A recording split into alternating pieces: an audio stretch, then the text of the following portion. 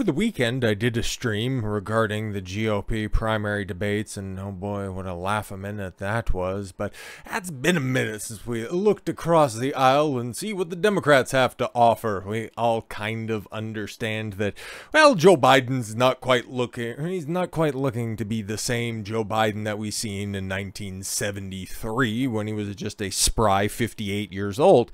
So, yeah, obviously they're looking to restock the bench at one point or another. And well, we got a couple of sterling examples as to why the Democrats they're just a laugh riot. Last week, during, I do believe, yes, the House Oversight Committee, a star was born. Yes, indubitably, you had Ms. Jasmine Crockett, who I didn't hear about before. I thought that she was a newcomer or something like that, somebody brand new on the scene. Obviously, does have some political experience as well, and comes from Texas. I was thinking Austin, maybe along the southern border, but no, I couldn't quite think so, so I just went and, well, I figured it out. I pulled up the old Wikipedia article in order to figure out that she's from southern Dallas. Or it's like, okay, that kind of makes sense, including Tarrant County, Dallas Love Field Airport, in that area, a very strong Democratic area, which, yeah, of course, if you go down to the election results that are down here, she won 75-21, and yeah, just a bunch of other people leeching off of that. So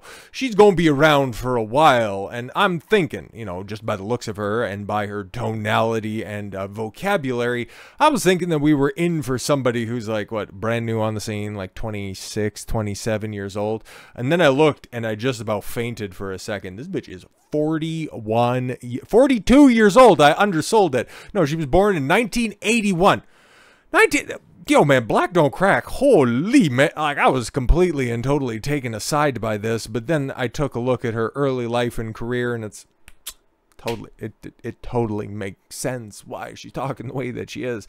Went to law school, obviously born in St. Louis, Missouri. Oh, okay, so a carpetbagger. Went to Rhodes College, 2003, bachelor in business administration. Undergrad, planned to become an anesthesiologist. Oh my God, said she was going to be a nurse or a certified public accountant, but then just simply landed and got her JD, and then opened up. She was going to work as a civil rights attorney, because of course she is. She works as a public defender at Bowie County. Well, kind of dropped off precipitously before establishing her own law firm. And now she's in politics because she was such a successful solo practitioner. During the George Floyd protests, riots, whatever, we don't need to get bogged down in the details, Crockett and her associates took on pro bono cases for several Black Lives Matter activists. Fantastic stuff. And yeah, looking at her Instagram account, you know exactly what she's all about. So even if you didn't see what made our guy over there in the right-hand box look like that, well, I got a little clip for you guys, and good thing it's only a minute 22, because President of the United States has committed. But when we start talking about things that look like evidence, she's 42 years old, guys. 42. Want to act like they blind. They don't know what this is. These are our national secrets. Looks like in the shitter to me. Oh my God. This look. And then, yo, even AOC's right behind her. AOC, she's also probably looking over there, and it's like, this bitch is totally stealing my spotlight, just being an airhead that some people probably want to fuck. It's like, oh my Lord, what is going on here? Looks like more evidence of our national secrets, say on a stage at Mar-a-Lago. Yo, the guy right next to him, I was watching it, like, I seen the full length. It's like 5 minutes long, and yes, you will lose brain cells off of this. If even Jamie Raskin's looking down from, you know, the back row, and the AOC's expression at that point in time is just, what are you doing? And Raskin's like, can you just like calm down for a second? And brother right next to her is just going, you better calm the fuck down at this point in time, but all right. When we're talking about somebody that's committed high crimes, it's at least indictments. Let's say 32 counts related to unauthorized retention of national security secrets, 7 counts related to obstructing the Yo, look at those eyelashes right there. The more that I hear from this, I don't think we need to hear anymore. I think you guys probably got the point. But the hair hat, the lees, The long, extended nails, the vernacular, and the tonality. This bitch doesn't deserve to be in Congress. She deserves to be getting yelled at by Myron to tell her to go ahead and put your shoes on outside. You don't have to do that in here. This is the best that the DNC has to offer, okay? And this dummy ended up running it back on CNN. Oh my God. This was yesterday, by the way, okay? Democrats' newest star congresswoman, Jasmine Crockett, says her rant shows that the Democrats can bring it to.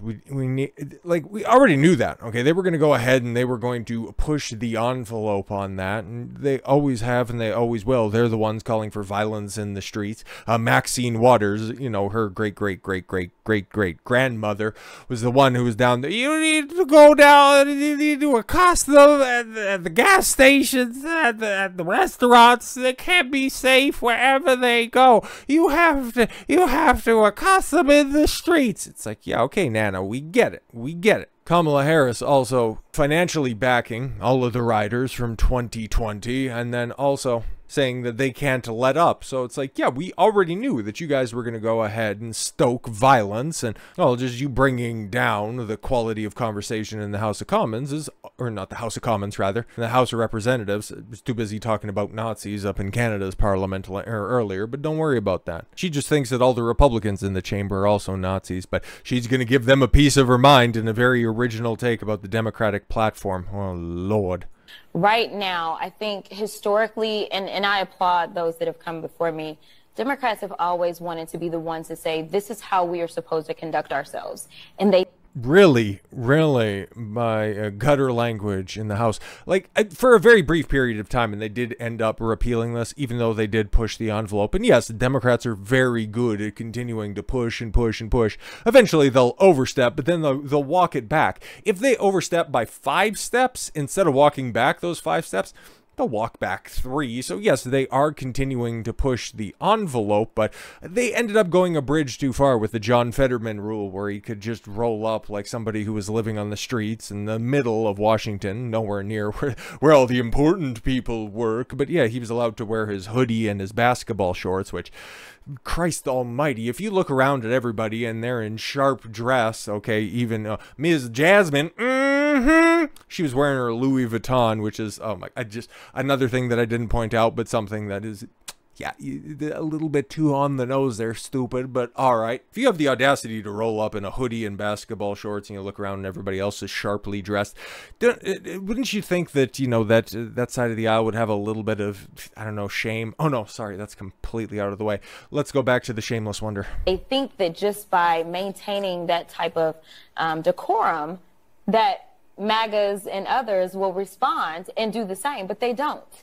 And They don't. The MAGAs and the others don't. They don't. So sometimes you got to make sure that they know that you can bring it as well, right? Oh my God, that's the best that the Democrats have to offer. It's so great that they're going to be trying to make a star out of her, send her out on the talk show circuit because, well, they think that she's going to be off limits because, you know, she checks a requisite amount of boxes. And, you know, for some people that are going to be out there on the right, Daily Wire, they won't go after her because she's a woman and, oh, she's just being silly. She's just one congresswoman. That's fine. Or they'll just make 5,200 different videos on her like they will AOC, but never actually push back, or, you know, in order to try to stoke for change. But this idiot right here, she said shitter. She unironically said shitter. Like, it's a funny word that you can use if you're making toilet humor, like actual toilet humor. Like, there's good jokes that you can make, and I never, ever, ever, when it comes to comedy, want to take any word, even though there's one that's right there at the front of my mind that's screaming right now. Actually, there's a couple.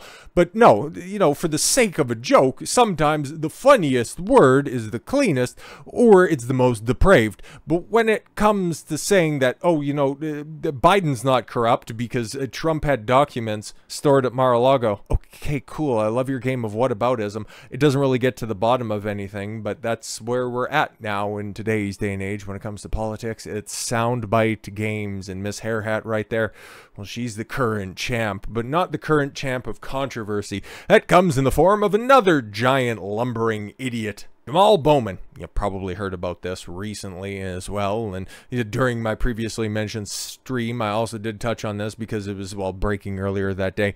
On Saturday, ahead of the stopgap bill that ended up funding Congress because, oh, thank God they won't have to shut down the government, which wouldn't affect anybody's lives at all. But no, they passed the bill, but not before an insurrectionist decided to play their final trap card. Jamaal Bowman draws doubts after claiming the fire alarm pull, just a mistake, as GOP demands socialist House member be prosecuted. He absolutely should, because he went a step further than even those dastardly January 6ers. They didn't pull a fire alarm, but this idiot did. And heavy emphasis on the idiot because, well, his excuses, or at least his people's excuses for his idiocy, it's either he is too stupid to serve in the House or he's an outright liar. Neither are good conclusions, but they are the obvious ones that you can draw. A growing chorus of lawmakers and political observers are raising eyebrows at Representative Jamaal Bowman's claim that pulling a fire alarm in the House building was an innocent mistake, with some expressing anger over the fact that he hasn't been arrested. Hopefully that changes. I'm recording this on Sunday, you know, maybe there will actually be some follow-through on some very strongly worded statements by the likes of Kevin McCarthy, but they're too busy trying to prosecute Matt Gaetz for, I don't know, asking Kevin McCarthy and those establishment hacks at the front of the GOP to do their fucking job. But no, you need to go ahead and, you know, tackle the gremlin with the giant head. Whatever. The outspoken socialist and New York lawmaker was caught on camera pulling a fire alarm Saturday. And yeah, he is very outspoken, okay? Like, we already knew, man. Like, the writing was on the wall with this idiot, as Dom Lucre ends up pointing out. Democratic Congressman Jamaal Bowman isn't ready to face the music after pulling the fire alarm. I speak for all Americans when I say arrest that knitter? Oh, nita. Sorry, that's their word. Allows teachers to carry. Carry guns? Would you More guns lead co-sponsor? to more death. What the fuck? More guns lead to more death. Would you co-sponsor Look at that the data. You're not looking at any data. This is a serious individual. He decides to take it all the way up to 11, knowing that his staffers are going to have phones around, and then that'll end up making the rounds. You know, you could have a nice, calm conversation. This was after some school shooting or something, and he's like, "We need to take all the guns!" It's like, just calm the fuck down for a second, you sped. But no, this is the same guy who doesn't understand that an emergency exit isn't a fucking doorknob. He's literally that dumb, if you couldn't tell from that spurg out. Congressman Bowman didn't realize that he would trigger a building alarm by pulling the fire alarm. He wouldn't end up triggering... Yeah, come on, you gotta come up with something better. As he was rushing to make an urgent vote, his chief of staff, Sarah Ids, whatever, is an idiot, later wrote on social media, the congressman regrets any confusion. No, he committed a felony. Come on now. But Bowman's response to pulling the clearly labeled fire alarm in the Cannon House office building left many scratching their heads, and some of the fiercest GOP critics called on him to be thrown behind bars over the incident. Yeah, no, exactly. Will Congressman Bowman be prosecuted and imprisoned for very dangerously pulling and setting off the main fire alarm system in order to stop a congressional vote that was going on in D.C. Former President Donald Trump declared, yo, shout out to the Big T. It was very dangerous. Obstruction of an official proceeding. The same that is used against our January 6th prisoners. Actually, this may have been even worse because it was deliberate, okay? Nobody was taking them around, showing them the signs, going, hey, look over there, there's the door. I know that you're not used to looking at some of them, but, you know, your people told me to come and show you some of the doors that are around. And that one right there, oh, you know what, Jamaal, you need to get away from that. That'll trigger the fire. What are you doing, Jamaal? Hey, no, oh. You ended up triggering the fire alarm. You did that on purpose, okay? Unlike the January 6th people, they were let in by some of the Capitol Police Department. I don't know. They thought they were on a guided tour, folks. They were out there just with their cocktail flags and just waving them, loving America, and just making sure that everything was right and upright on January 6th. And then all of a sudden, what happened? They end up going behind the bars. They end up getting imprisoned for years on end without trial. Will that be the same thing that happens to Jamaal Bowman? I doubt it. Representative Marjorie Taylor Greene conveyed a similar sentiment. But yeah, you know, she's not out there rattling her cups, so you know, she's actually pretty spot on when it comes to this. Jamaal Bowman must be treated exactly the same as the January 6th defendants. He was a school principal. And yeah, you know, George Santos, who is fucking hilarious, by the way, and did an instructional video on how to pull a fire alarm. Yo, that motherfucker is great, okay? Because his story is so sketchy, it would end up passing as a Jackson Pollock painting, but he's still in Congress, man. Like, he's hilarious. And then for him to call Jamaal Bowman's a terrible excuse out, that shit's fucking great. But something that the Democrats are exceptionally good at, covering up for their own fucking stupidity, because you have AOC defending Jamaal Bowman. Oh my God, that is 8 degrees of just absolute idiocy. 8 degrees. Also, relative IQ of incoming Democratic representatives. Leaps to the defense of Jamaal Bowman, claiming he pulled the fire alarm in a moment of panic. Nothing was happening. I don't know what you were panicking for, stupid. At a government shutdown vote, she blasted GOP for protecting George Santos. See? You're just going to go ahead and slip that in right there. Again, it's all whataboutism from stupid Jasmine Crockett. Well, Trump did something, he getting prosecuted for it. And now AOC just going, yeah, but you guys have George Santos. It's like, yeah, okay, what has he been convicted of? Misappropriation of campaign funds. Do we want to talk about how you became a millionaire? Or how you've been under more investigations for how you run your campaign? Christ almighty, you would think that there would be a Republican at the end of your name. Progressive Congresswoman Alexandria Ocasio-Cortez has leapt to the defense of fellow New York Representative Jamaal Bowman. I think he's also a part of the squad as well. So yeah, of course, he's the non-threatening, burnt, Stay Puffed marshmallow man of the group. AOC told CNN's Jake Tapper, who was actually having none of that shit, just going, this is so fucking stupid. Like, what? No, nobody's that fucking dumb, okay? And if he is, he shouldn't be a representative. On Sunday, the Bowman's actions occurred in a moment of panic, exacerbated by the pressure and chaos of attempting to avert a government shutdown. Imagine being that fucking fragile. Well, we did kind of see it in the clip right there. You guys won't do anything. It's like, Jamaal, you're a fucking adult. No, I'm not. Shut up. You can't tell me what to do. No, you're not my mom. Oh my God. You're also not his father. To be fair, he probably doesn't know who he is. I think there's something to be said that the government's about to shut down. There's a vote clock that's going on, and the exits are normally open in the building. We're suddenly closed. No, that's just not the case, because we got evidence after this one. Tapper responded, so he pulled a fire alarm? AOC then attempted to defend her colleague by attacking GOP for protecting New York Congressman George Santos, who's faced an indictment centered on money laundering and lying to Congress. Something that AOC, well, I'm a bit of a money launderer myself. Bowman put out a statement claiming that in a rush to make it on time to the vote for a stopgap spending bill that would keep the government open, he activated the fire alarm, mistakenly thought it would open the door, but for as much as, bug eyes and big tits want to just make this seem like, oh, this is much ado about nothing, we actually got some pictures of the mistaken fire alarm that's down there, and then all of the requisite signage that just proves that, well, Jamaal Bowman's full of shit. New pics throw cold water on Representative Jamaal Bowman's excuse for pulling fire alarm in House building. Yeah, images of the fire alarm that Representative Bowman pulled in the House office building as his fellow Democrats were trying to delay a key vote to fund the government appears to douse claims that he thought the move would open the door. The bright red alarm is clearly marked with the words, "Fire!" and right next to 2 signs that provide explicit details on how to open the emergency door to the Canaan House office building photo show. The only thing that I would like to know is, where do those doors lead? Like, if that goes nowhere close to the chamber, he's going to have more explaining to do. Well, frankly, I just kind of want to hear his excuses because they're all just so bad. Today, I was rushing to make a vote. Yeah, I don't need to hear your nonsense there, stupid, because that was the sight that he was greeted with, by the way. Okay, he had to go past this sign, which you can also clearly see right there, and then you can also see the other 2 signs that are there. Emergency exit only. Push until alarm sounds. Push until alarm sounds. Door will unlock in 30 seconds. And that's what both of them says. It's like, okay, cool. If you thought that you could maybe open those doors by, I don't know, did you have a key or something like that? But then you thought, no, the key's probably behind this clearly marked fire alarm.